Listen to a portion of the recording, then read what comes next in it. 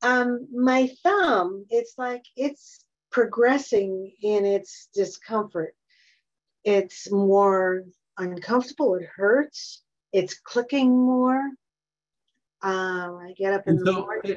if I remember right, when we were talking about last time, like there was also some like body inflammation that was happening as well. That's been ongoing for a couple of months now. It's actually better, Okay. but it's still there. It's better. But it's my thumb though. It's like, so I wonder, my doctor thinks it's a nodule.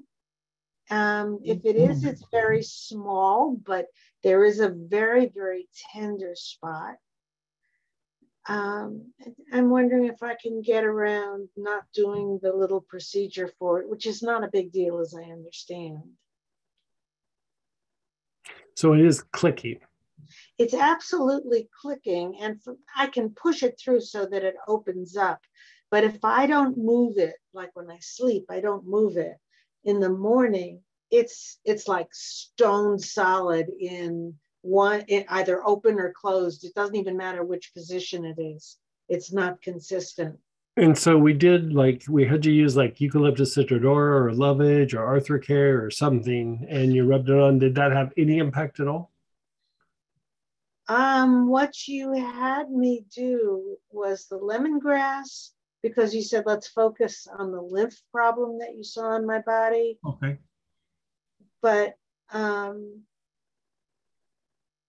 don't.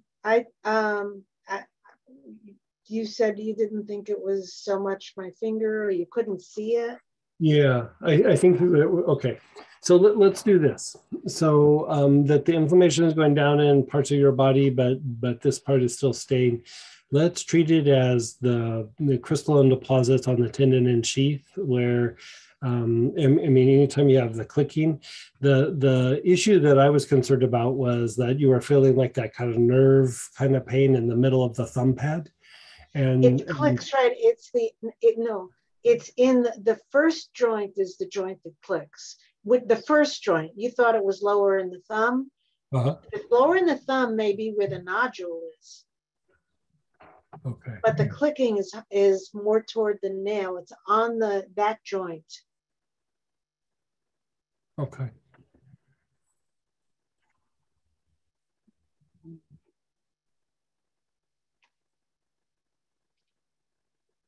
It was funny. So I saw my medical doctor yesterday, and I said, I had my clairvoyant friend look at this. He didn't see anything. He said, I never thought he was going to say this. He said, did you tell him it might be a nodule so you could look for the nodule? That blew my socks off. Wow. That's super funny. Yes. Well, let's do this. Like, let's explore. Do you have eucalyptus citrodora? I do have it. Okay, you do.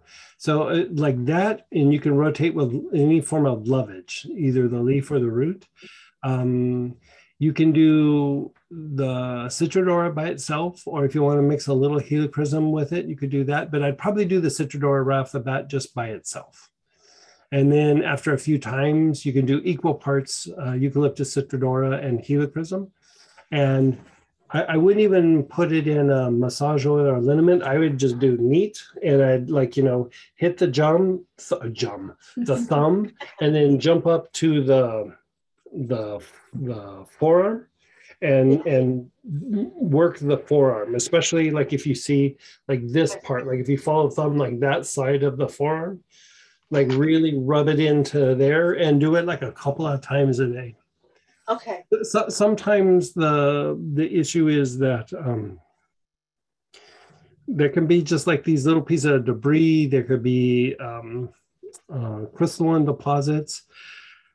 Sometimes in extreme cases, the tendon like frays a little bit, and then it keeps getting stuck in the sheath. That's a hard one to resolve. But still, reducing the inflammation is your best bet, and it can make it. I mean, I've had several cases where that was the case, that we were able to unwind it enough to where, surgery wasn't necessary. But a lot of times they don't know that until they've either done an MRI or they like open you up. And so, I always try to avoid surgeries if possible. And so, it's just another stress on the body. I mean, if it needs to happen, it needs to happen, but, try to exhaust all options before the surgery. And so let's have you go pretty hard with this. The thing that's nice about Eucalyptus citrodora is it is an anti-inflammatory, and it helps to break up like potential like deposits and debris and things. And so let's give that a shot. And the lovage? The same thing. Yeah.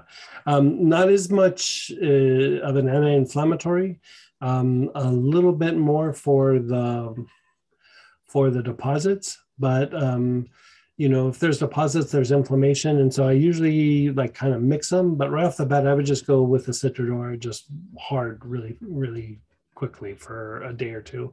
Then start mixing either the helichrysum, or you can mix the helichrysum and the citrodora is a very good anti-inflammatory for tendons. Like it is really good for tendonitis. The lovage with the Eucalyptus citrodora is more for deposits. Like it's good for deposits in joints, deposits in the tendon and sheath, things like that. Not as much for inflammation though. Okay, so I do the eucalyptus. I just keep massaging that on. I do it straight.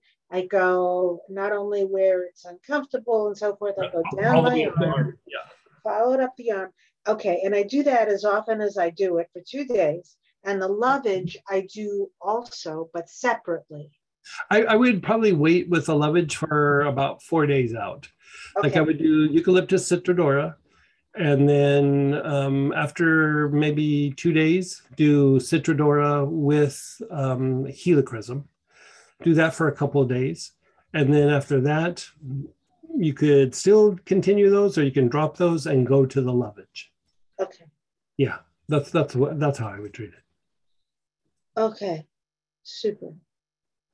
And then keep us posted. I will. Thank you very much. Tell Dave hi.